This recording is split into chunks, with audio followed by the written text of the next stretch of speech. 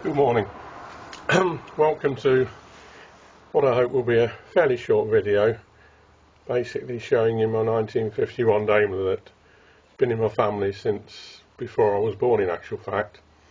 The car has covered 44,000 miles and was bought by my father in 1959 or 1958, I'm not sure exactly what. At that time the car had done 9,000 miles.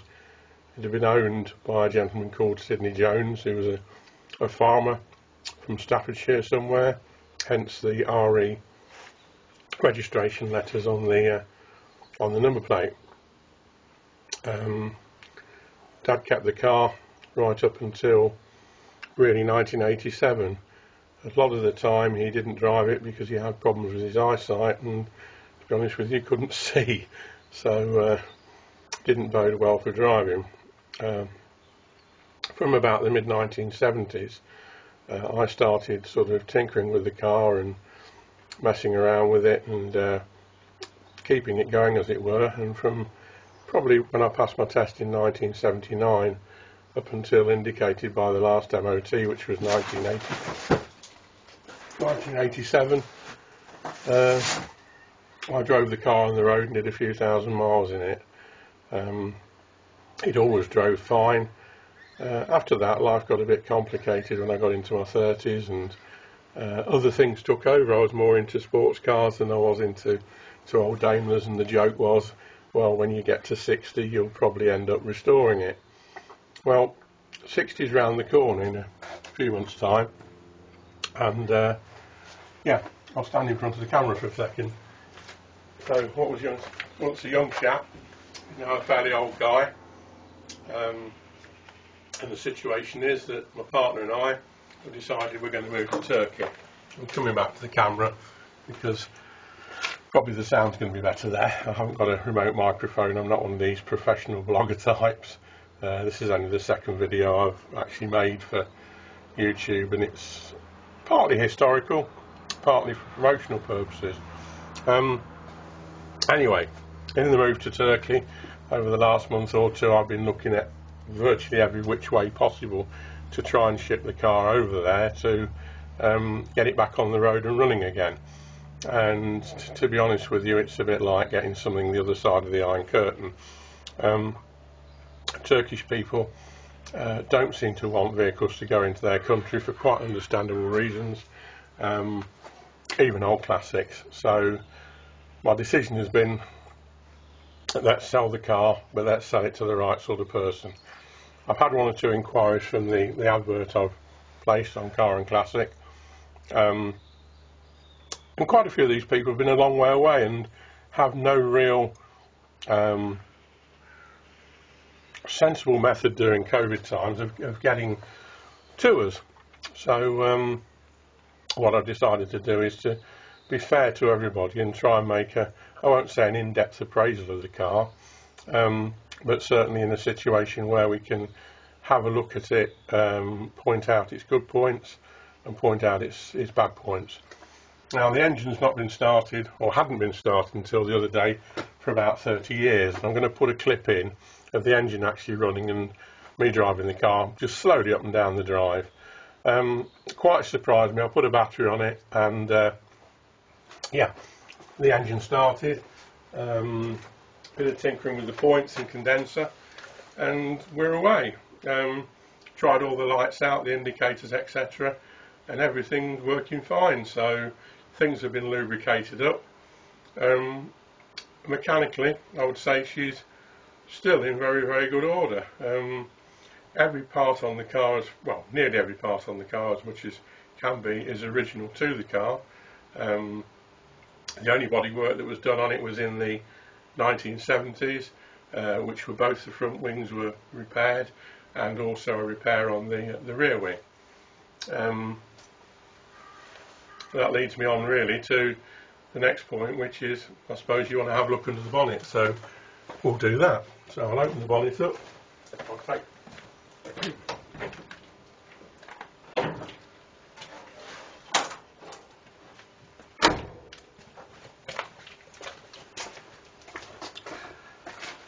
Now the biggest problem I'm finding so far is that most of the people who are interested in the car seem to be at that certain sort of age that I am, when things get a bit beyond them. Now this is not going to be a car for the man who's going to pay somebody to do the bodywork. This is going to be a car for the man who has considerable skills in bodywork and loves dealing with it. Now that's not to say the thing's a wreck and is falling apart, because clearly from this you can see it's not. Most of the paint work, probably the last paint that work was done to the vehicle was in 1987, 1988, perhaps even 1980. But as I say, it's got a fair old shine to it. It's not been washed and polished properly until the other day for about 30 odd years, and as you can see it looks pretty tidy coming. Now we're on the driver's side of the car and coming along, and again pretty reasonable coming down here. Coming round to the back corner, and I'd say we're pretty straight. The rear wing's all good. Now if you look down here at the bottom of the sill, you will actually see the first of our problems, which is basically the bottom of that sill has rotted out and it needs a new flange putting in. Also down here, the back edge of the wing where it joins the bodywork, again we'll need a new flange and some repair. Now I don't deem these to be particular major repairs to somebody who actually knows what they're doing. Probably quite expensive if you got somebody to do it and you weren't capable of doing it yourself, but if you're a pretty competent metal basher, then I don't see there'd be any real problems. A basic folding machine and some time and patience, and you'll be able to quite easily construct a repair panel to go in there. Coming along to the back here, and the one thing that seems to be putting many people off is the fact that there's some perforation of the gutter along there on the back edge on the driver's side. It's somewhat worse on the passenger side, and you can just see inside the car there's the stainless steel trim that goes on the sill, which has actually fallen off. But if you look at the actual gutter there, you can actually see that the gutter is a part that is screwed onto the outside of the vehicle.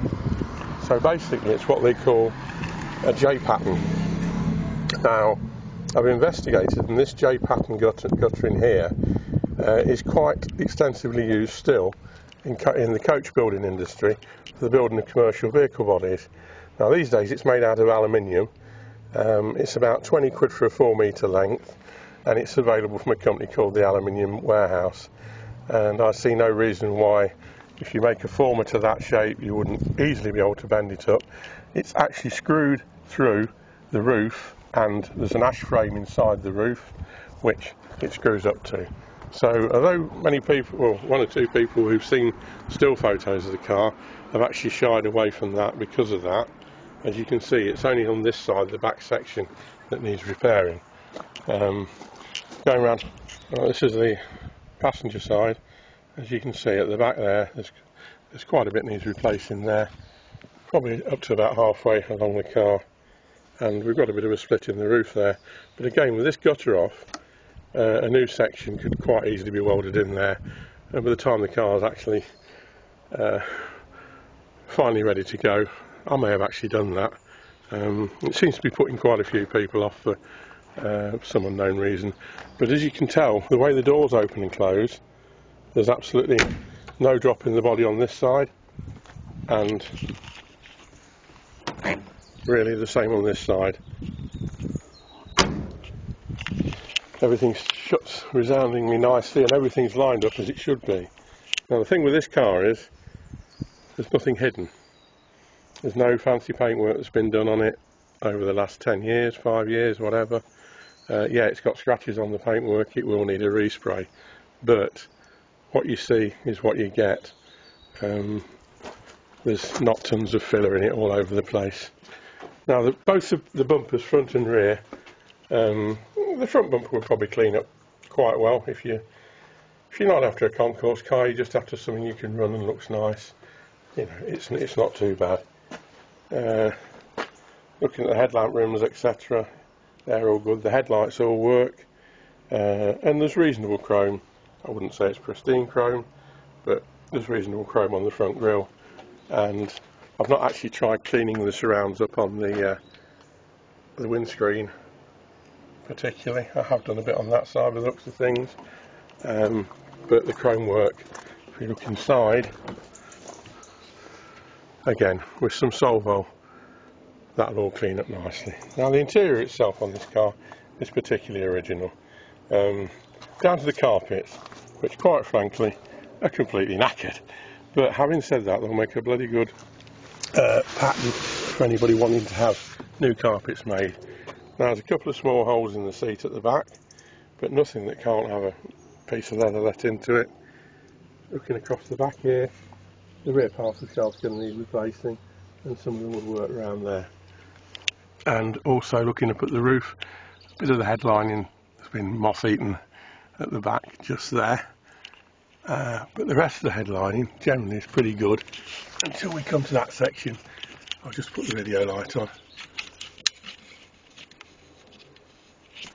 Until we come to that section just above the windscreen there, which has got one or two bits. It will probably need a new header rail, but I think that header rail will come out on its own and won't cause any problems. Now looking at the dashboard, there's a little bit of woodworm on the right hand side there, but it's all sort of contributing to the story of the vehicle, shall we say. You know, it is what it is. It's been around for 70 years, and it's probably in better condition than I am, to be honest with you. And again, as you can see from the front, I'll just pop out.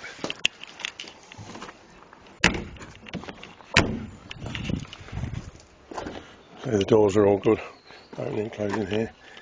And looking at the driver's seat and the passenger seat, again, they're all in good order. The floor's open at the moment because that's where the battery goes, but again, on this particular seat, need a couple of bits putting in on the passenger side just to make it good. And the handrest on the door there, or the elbow rest, has popped open, but it's only the stitching that's gone. The spare one is in the boot round the back. I also have a spare rear light glass as well for the vehicle, which somebody told me the other day they're about £100 each to buy now. But again, if you're thinking of a professional restoration, then unless you were me and had an awful lot of money and an awful lot of sentiment, you'd be looking at a non-starter, to be honest with you. But for somebody to spend their own time on, so there's a little bit of rust down the bottom here, which is starting to come through, but again, these wings come off fairly easily and shouldn't really be a problem. Now down the back here, we've got some damage there, and across the back in the boot opens nicely. There's the remains of the toolkit there, and we've also got what's basically a piece of plywood that is rotted out due to age, and that's the hinge for the spare wheel door, which has come off on the passenger side, but I still have it. And you can see the rear parcel shelf there again, which is just basically a piece of plywood. Has given up with age, I suppose. 70-year-old plywood. How much of that's left in the world today? Not a lot. Chrome plating on the bumper, to say it's seen better days would be an underestimate. It either needs another bumper on it, or replating, or even there's a powder coating process that looks very similar to chrome nowadays that you can get done, which would provide an adequate finish for what's needed. And there's quite a bit of repair there needed to the spare wheel door. But again, with time and patience, not something that's impossible to do. It's time rather than money that this vehicle probably needs. And so unfortunately it's time that now I don't have. I mean, the plan is if the vehicle doesn't sell, well, initially we're going to go to Turkey for a year. So if we don't find a buyer for it, then the vehicle will probably be put into storage for a year. If I can investigate out there and find a way of getting it in, I may do, but I would prefer actually to sell the car to somebody who's going to enjoy it, drive it, run it. So the person who buys it really needs to be somebody who has a fair bit of skill and a few facilities, realistically. It's never going to be worth £1 million. Daimlers are somewhat unvalued, I'm afraid. Well, am I afraid? No, I'm not. It's a good way of getting into a nice quality classic car without spending a fortune. I say that one of the reasons I've done this video is for the people who have contacted me from a fair old distance, although I've sent them some photographs of the vehicle. I thought it might be nice to have a video that gives them a bit more insight into it, shall we say. So they've got a walk around, and that's about all I've got to say for now. As I say, there is a clip in the middle which will show the vehicle running up and down the drive, albeit without a bonnet. If you wish to contact me, having seen the video, I've got an email address which is, hopefully I can put on the end screen, which is Heriot, which is spelt H-E-R-I-O-T, Payne, P-A-Y-N-E, at AOL.com. Thanks for watching. There may be another video, there may not.